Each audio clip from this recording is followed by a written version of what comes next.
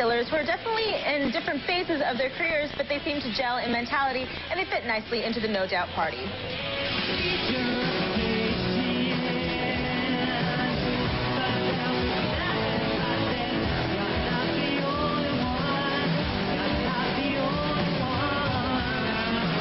Enjoying this part of the tour.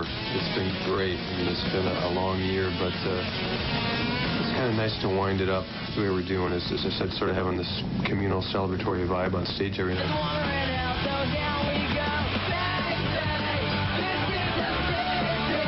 True or false, okay? Ready?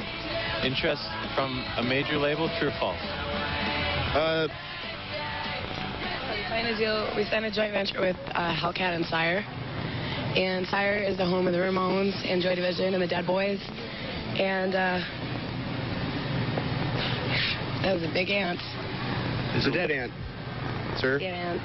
Dead ants. Dead ants. Dead ants.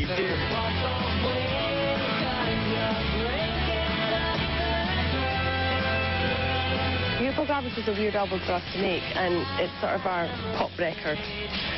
And probably because when we were making the record, we were sort of things were not in a good place necessarily between us. There's a lot of friction between the band members and so on and so forth, and it was just not a good time. And we later discovered that it was in fact our 7-year. It seems like a good time to be a band like yours. True or false? Totally true. As far as the mainstream goes, it's about time we had just some honest music, I think. I'm sick of all the f***ing slimy pop bullshit. Give me some room, coming through. There's no other band like Garbage out there. And it mystifies me why there isn't, but it makes life very easy for us. I don't know how we've managed it, but we're still here and we're still doing it and it's still different. So. Our fans are all freaks. It helps. Miss? Is it over? It's Pretty Eyes? Huh. Yeah, it's over. Yeah. It's over. All right, get out of here. The Young Craze Peeling. This is the Distillers. We're in Sunrise. It's outside of Fort Lauderdale. You're watching Much. Inspired by the ones that came before us because they're the people that are doing it. Are you ready to be liberated?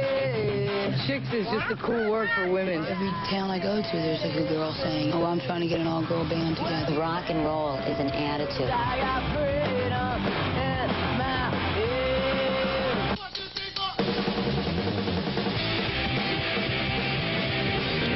Hey, what's going on? Welcome to another episode of The Punk Show.